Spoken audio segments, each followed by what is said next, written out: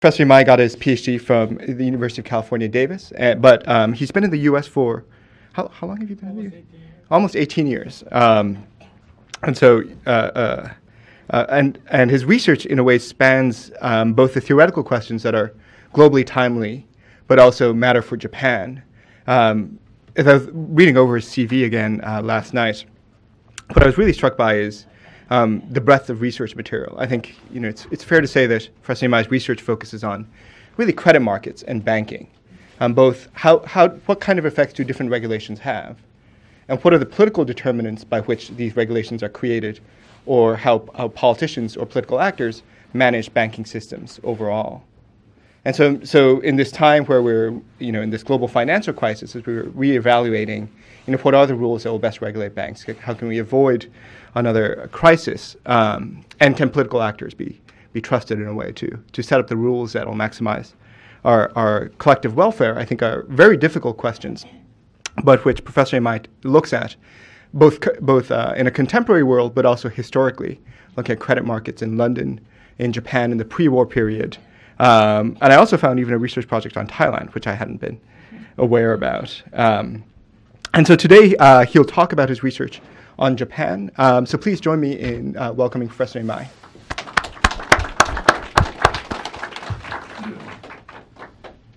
Thank you, Kenneth.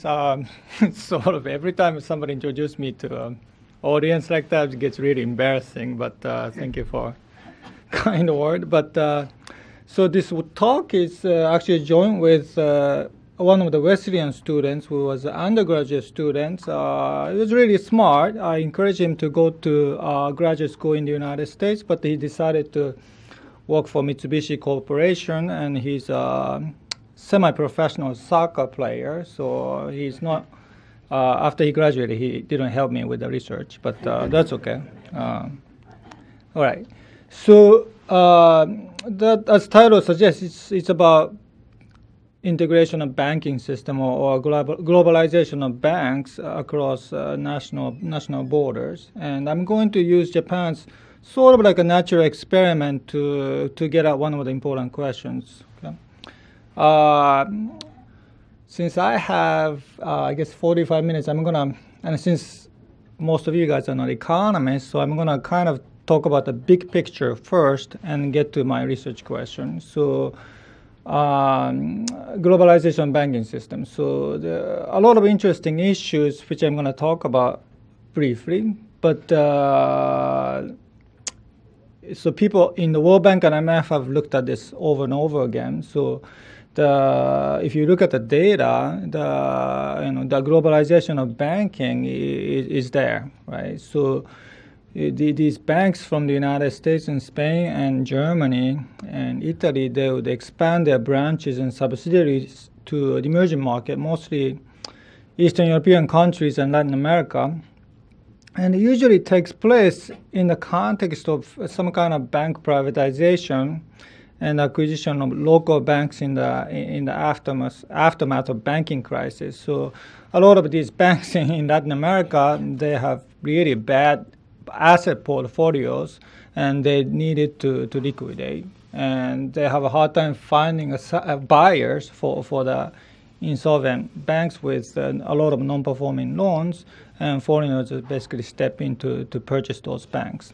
Okay, and the third important factor that's going to be a little bit more important in the future, especially with China and India, is that the World Trade Organization is going to play an important role in facilitating the globalization. But just a little bit of background.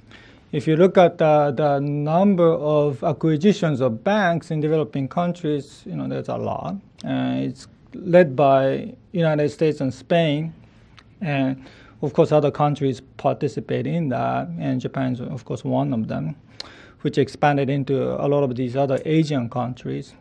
And this evolution started in 1990s when there were a lot of financial crisis, and former communist country wanted to privatize their banking system. Okay.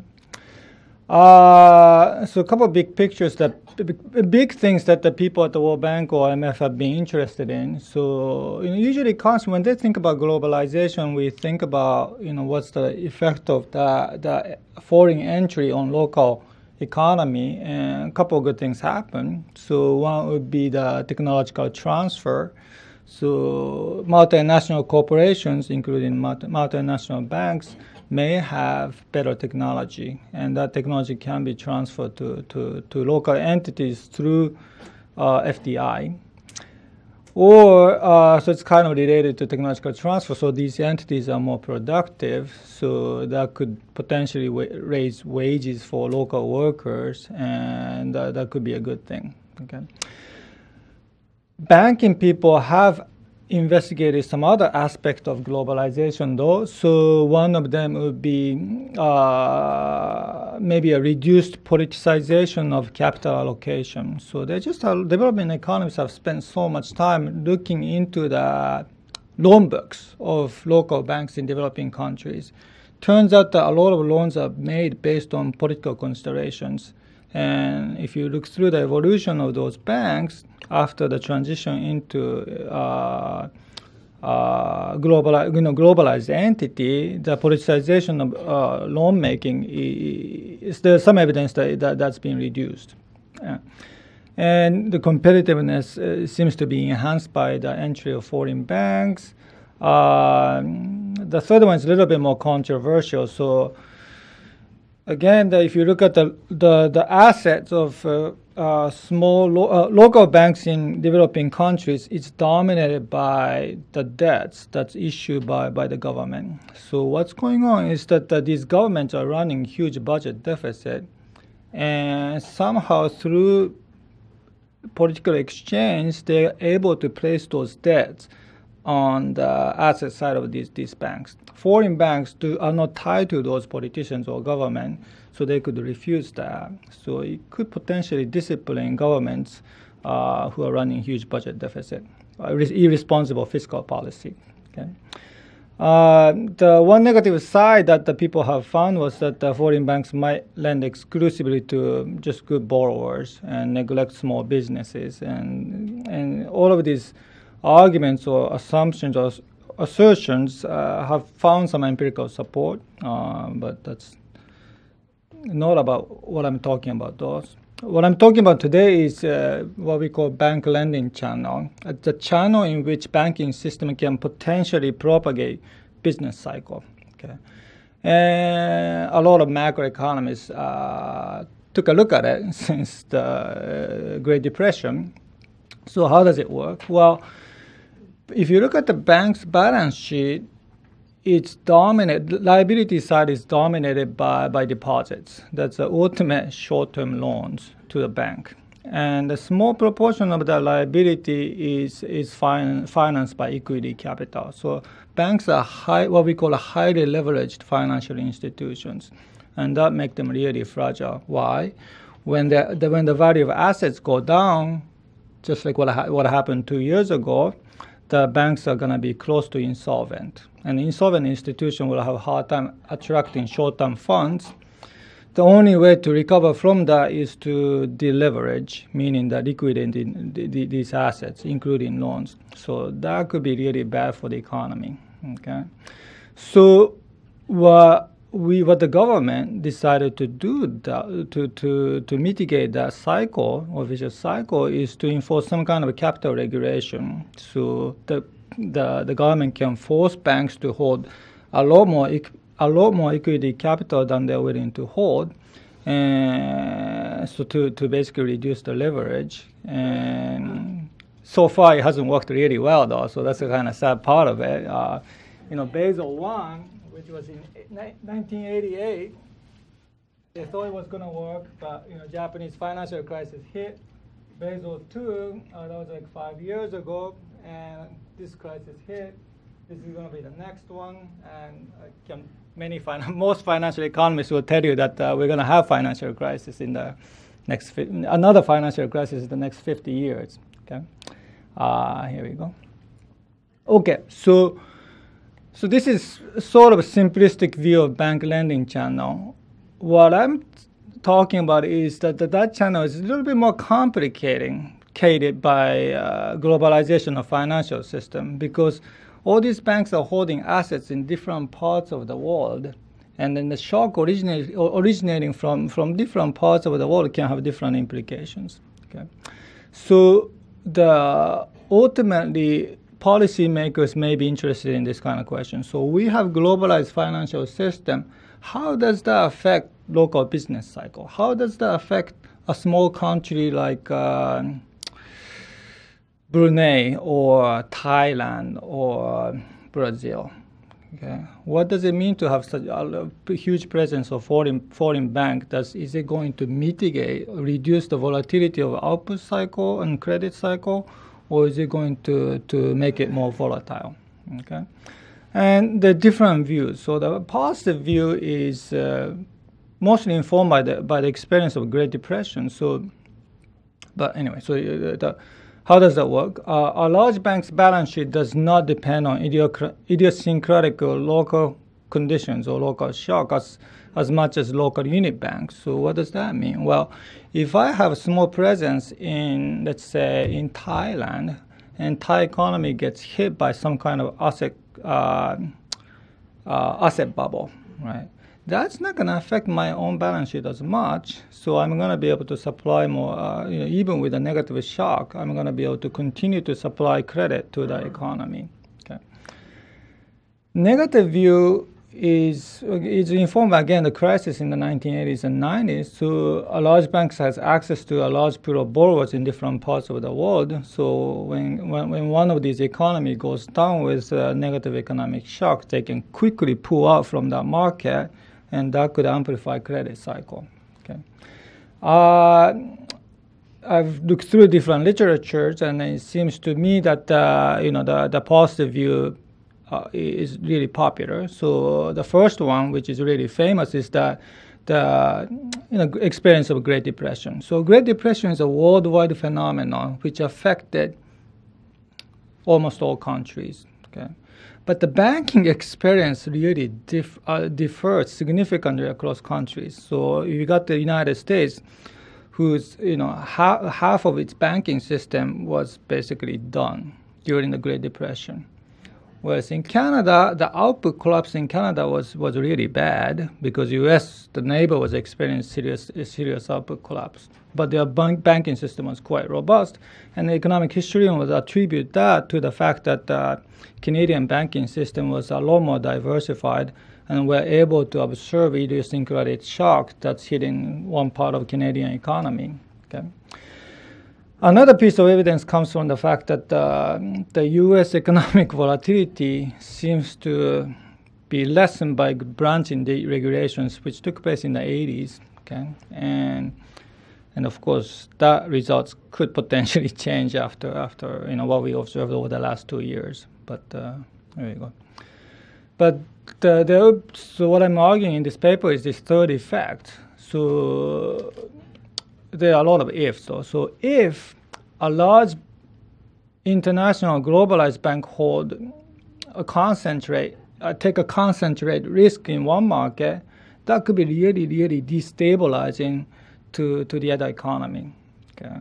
Because it's a concentrated risk, and small shock in the market could really reduce the value of that large conglomerate. Okay? And they're going to have to pull back their loan operation in different parts of the world. Okay. And the ongoing financial crisis seems to exhibit a pattern consistent with that. So the loans provided by these globalized banks seem to have declined in emerging markets. Okay. And then there are just different case studies. The first one here is really interesting. So these banks took, again, concentrated risk during the first Iraqi war. They invested a lot of money in Iraq in 1991. They lost a lot of money. And as a result, they had to cut back on their loan supply from local economy in Texas, something like that. And this economy really went through a severe recession because of the fact that these guys took reckless risk. Okay? And also Japanese banks, which went through their own financial trouble in the 1990s, they pull funds away from U.S. operations and some other Asian countries. Okay, so there's some anecdotal evidence that suggests that this could be a serious problem if large banking corporations manage risk improperly. Okay. All right, so our paper is sort of extension of that, testing of this argument based upon Japanese data. Okay, and we're going to look at we collected the data on the branch network of large city banks across different parts of Japan. We traced the effect of a financial shock in different parts of Japan. And most of the financial shocks that hit Japan at the time was in the cities. Okay, our data hopefully will capture that. Another thing which is a little bit more technical, though, is that economists are sort of obsessed with estimating the effect of financial shock, and that's really difficult because financial shock and economic shock take place at the same time. Okay, this is an example in which I might be able to say something about the effect of exogenous change in loan supply on real economic performance, partly because the shocks originated in the cities, not in the rural areas. Okay, I'm going to talk a little bit about that. Okay. And why do I focus on Japan? Well, the simplistic reason is that I'm Japanese and my co-author is Japanese, so we know the data, we know the institution, so we have definite comparative advantage in that relative to those guys at the World Bank who have comparative advantage in assembling international data. But that's not only it, though. So let's start with the limitation, right? So I'm going to look at the allocation of funds across different parts of Japan, within Japan. So that may not say as much about what's going to happen to Argentina or Brazil when American banks get hit by a financial shock. It's the institutions are different, so that's going to affect the point estimate. Okay. However, though, the within country study could be good precisely because we don't have the institutional differences, right? So Argentina might going through severe credit cycle, partly because the institution might be screwed up. Okay, so we're going to be able to hold those things constant if you just focus on the variation within Japan. Okay. Another fact which I think is really important is that it's really, really difficult to collect consistent data across different countries. So let's see. Yeah, banking structure. How do you measure banking structure in different countries and make it comparable? Financial economists have been obsessed over that, and it's really difficult. Okay, the size of financial intermediation, that's again really hard because some of these banks in different countries are owned by the government. And one unit of loan, $1 worth of loan provided by state-owned government could be a lot different from $1 worth of loan provided by private banks. So it's really difficult. Okay, and we might be able to overcome that difficulty by focusing on Japan. Okay. Economists usually show the results first, and this is the way we do it, so I just do it. But this is the way that my advisor told me to do, so it's kind of sticking with me. Anyway, so credit condition of financially integrated prefectures tend to be a lot more sensitive to land price fluctuations in the cities than financially isolated ones. Okay, so the way that I want you guys to picture is that when asset price collapsed in the cities in the early 1990s, what kind of prefectures experienced collapse in lending? Well, those are the ones that are financially integrated. Okay, and then the effect of that shrinkage in loan supply is sort of big, 20 to 40% elasticity. Okay, if you do a simulation, that accounts for 50% of the declining output in some parts of Japan. So that's pretty big. Okay. The data, it's a panel data that goes from 1980 to 2003, and there are 47 prefectures.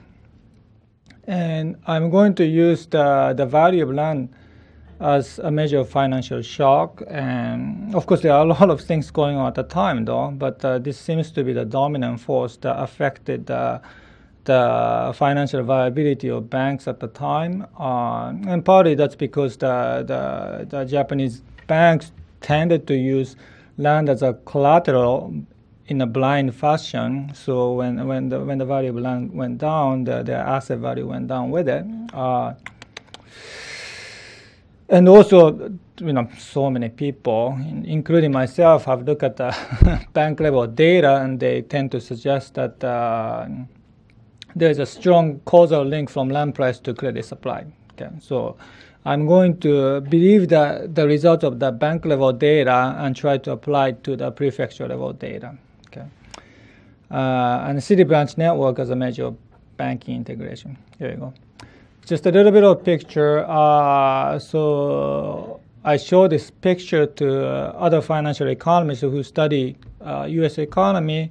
The situation is really similar. So we talk about the financial shocks or asset price bubble, and it is really a localized event. So in the case of the United States, if you see the similar map, it's concentrated in places like Nevada.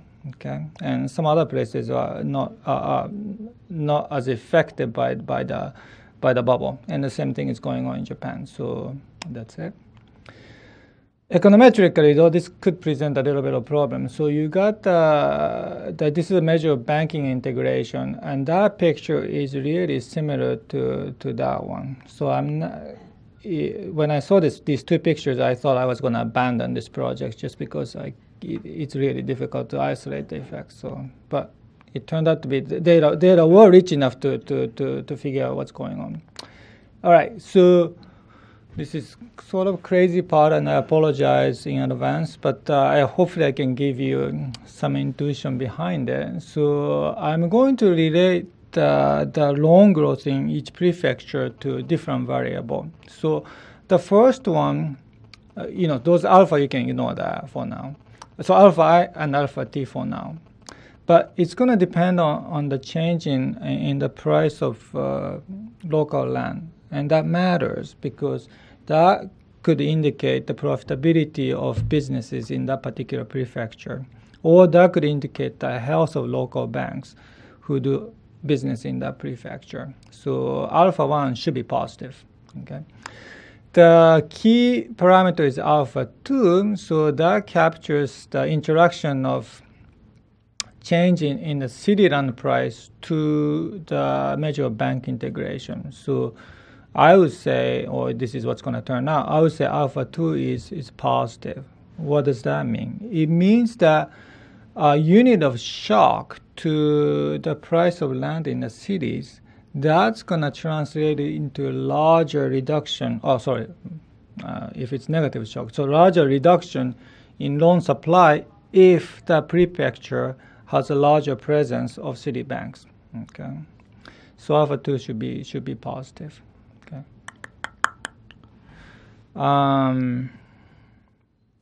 And I dropped 6 prefectures that contain the 6 major cities, and I also dropped Hokkaido because that was a little bit crazy city in that it has a city bank called Hokkaido Takushoku Bank, which failed in 1997. So I wanted to make an apple-to-apple comparison by dropping that. Okay. That's it. The second thing that I wanted to do is that, credit growth is an important variable, but at the end of the day, we care about economic performance, GDP. So somehow I want to say something about the financial cycle in relation to economic cycle. So one way to do that is to estimate what economists call reduced form equation by replacing change in loan with change in GDP. Okay, so that's going to be able to that's going to allow me to capture the effect of city land price shock on local economic performance. Okay. The second one is this crazy thing called instrumental variable specification. So what it does is this. Okay. So when the volume loan is declining in a particular prefecture, that could mean two things, right? It could mean that the supply of bank loan is declining due to some kind of credit crunch, which we've been trying to capture, or just the demand is declining. Okay, and these two effects are really, really hard to separate. In this particular case, though, a lot of shock to loan supply originated from the fact that these city banks were exposed to shocks in the cities, which is outside of the local economy. So we can potentially treat that as exogenous shock to the system, and we're going to use that plausible exogenous variation in loan supply to estimate real effects of loan supply, basically. So this is the results, and I'm gonna go through one by one.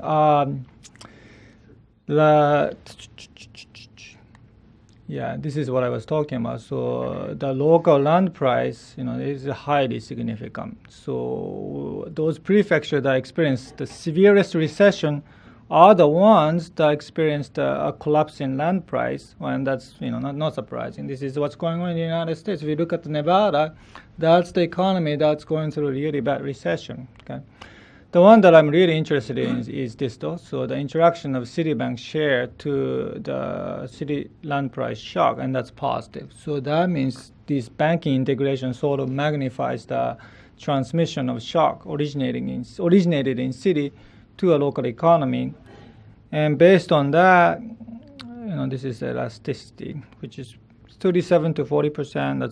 That's pretty big. Okay. But this is a little bit too simplistic, though. So I'm going to have this result go through a series of tests to convince myself, and then rephrase that this is exactly what's going on. The first thing is that. So in the United States, we have what we call the, I forgot the name of that index. Case-Shiller Index, which keep track of the transaction price of real estate housing in the United States. In Japan, we don't have that. So these land prices are based upon appraisal. Okay. And that's a little tricky because appraisals could be wrong, could be really, really wrong, because it's based upon the past transaction. So it lags behind the new information. It's based upon the transaction that occurred in the neighborhood. So that's, again, it's going to contaminate the regression a little bit. Of course, there's no, we don't have a Case-Shiller Index. So the way we deal with it is to basically assume that, these appraisers may be screwed up in the short run, but over time they're going to be able to adjust their appraisal technique or methodology to get it right. So instead of using 1 year interval, we're going to reduce the frequency of the data and see how the results change. It turned out, I'm not sure if I have the results here. I don't have the results because it's boring, but the table. But it turns out this is sort of what happens. So the coefficient on land price index, local land price index, become really larger. So that's comforting, because what it's saying is that this is one of the major determinants of a local output cycle. What it's saying is that yes, in the short run, this local land price is contaminated, but in the long run, it captured lots and lots of information about the health of local economy, so it becomes a lot more significant. So that's good. Okay, but the main results are largely unaffected, though. So that was a good thing.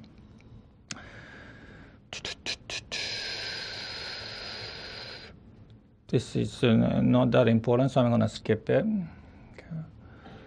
Okay. This is a tough one. So we are trying to figure out the relationship between a business cycle in one prefecture to a business cycle in the cities, and there are so many different ways in which these two guys are related. Okay, and so you can say that there might be a lot of unmodeled connection econometrically between these two economies. Okay, so you might say financially integrated prefecture exposed to unobservable common shock that affect the cities, and there might be linkages through trade, and that could make these prefectures particularly sensitive to economic shocks in the cities. Okay, and that's a tough one, and we try to address it in different ways. So the first one is really a placebo test. So we'll look for evidence where it shouldn't exist, right? So what do we do? So we look at, we disaggregate the lending into a lending by city banks and lending by just local banks, okay? If our story is correct, then most of these shocks go through city banks, right? Not the local banks, okay?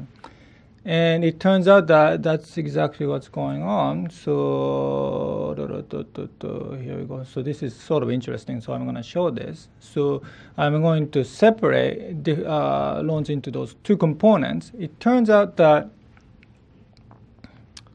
here we go. The loans that are provided by non-city banks are particularly sensitive to a change in local land price. Okay? But the loans that are provided by city banks are not really that sensitive to local land price. So that actually could be a good news, right? So the city banks might be able to, might be taking up the slack when local banks are not willing to provide loans. But here we go. But these results remain the same. So you got the interaction of city bank share and change in land price is significant only for Citibank loans. So our results pass the placebo test. Okay. And then we also did collect lots and lots of data to see if our results survive. So the first one is distance to cities. And this is a measure that's strongly correlated with business cycle synchronization across different countries. So if you look at business cycles amongst 100 countries, it turns out that the synchronicity is much higher for two countries that are close to each other. So US and Canada is a good example where they go through a similar business cycle compared to the US and Japan, which is really far away from each other.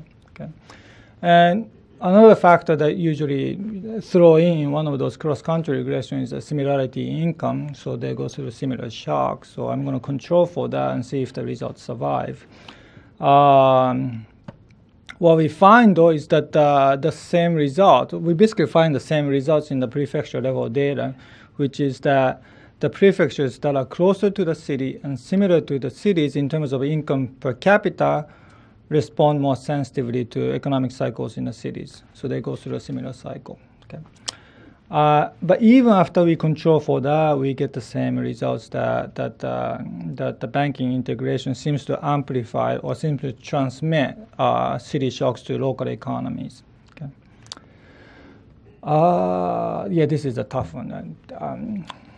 It's really wordy, and sometimes I get confused by this. So I try to do as good a job as possible. So this is another possibility. So, each local economy in Japan is really different. Some economies are agriculture-based. Some economies are, have a lot of manufacturing companies. If you go to a city where Toyota is, that's where a lot of employments are. There are a lot of heterogeneity in that regard. So one possible story that explains my results is that the prefectures that are financially integrated may have really similar industry structure, similar to the cities. Okay, and that's a tough one. But one way to deal with it is to produce this index that captures similarity in industry mix, and this is the way that we came up with. The way we came up with it. So first we compute the output growth of each industry in city prefectures only. So that's going to generate eta JT, where J and T denote industry and year, right? So that could be manufacturing, could be agriculture, could be construction, right? And they followed certain evolution over time, okay? And then we compute the share of each industry using data for each non-city prefecture. So that's going to tell you what each economy looks like in terms of industry composition. Presumably, the prefectures that are similar to the cities in terms of industry mix should be really sensitive to what's going on in the cities in terms of industry shock. And that's captured by just combining these two. So I multiply the industry share with industry-specific shock in the city, and that sort of captures the predicted output growth of prefecture given the shock that's hitting the city. Okay. I'm not going to show the results, but this crazy eta variable enters positively in loan growth and output growth equations. So this variable seems to capture that part of the industry level shock, okay, and still our main results are robust. Okay. The last one that we did was really, this one's a lot more simple. So we got 46 prefectures. We dropped 6 of them because they're cities. Okay. But the problem though is that some of those prefectures are just way too close or way too similar to cities, that they could be giving us misleading results, right? Because the economies should be really closely integrated with the cities in many, many different ways, and we need to drop that and see what happens. Okay, so we basically use all these prefectures that are far from cities and also different from cities in terms of income per capita, and we run the same experience with industry mix as well, but the results are really similar because we're dropping basically the same prefecture based on different criteria. Okay, and of course the sample size goes down by a lot by doing that, but the results are pretty much the same though. So we are looking at this variable right here. So they positively enter the loan and output equation. Okay, so all right. A little bit early, but that's probably enough economics. All right, so just to conclude, so large financial institutions are often considered a source of strength, right? So they have really well-diversified assets, so they should be robust to idiosyncratic shocks, so that's good. Also, these guys are able to raise large amount of money very quickly because they tend to be credit worthy, and these are the large financial institutions that go to the market where they can raise the fund at the cheapest interest rate. Okay, so that's a source of strength for the local economy. But our paper shows a little bit of a dark side of banking consolidation under special circumstance, which is what if these banks manage risk properly and large shock hits the balance sheet of these large banks, and it could potentially turn out to be really bad for local economies. Okay, and usually I don't want to talk about policy implication, but I do. Again, so this kind of prudential regulation I think is important, but it sort of highlights the importance of prudential regulation even more, because if one country has really bad, lax regulation, of course that country is going to pay for that at some point. But the countries where that invites the branches and subsidiaries of these banks, they might have to pay for that later. So, which is part of the reason why that these politicians and the financial ministers get together every month to work out what would be the best capital regulation that we ought to apply and to harmonize regulation. So that's a sort of a good thing.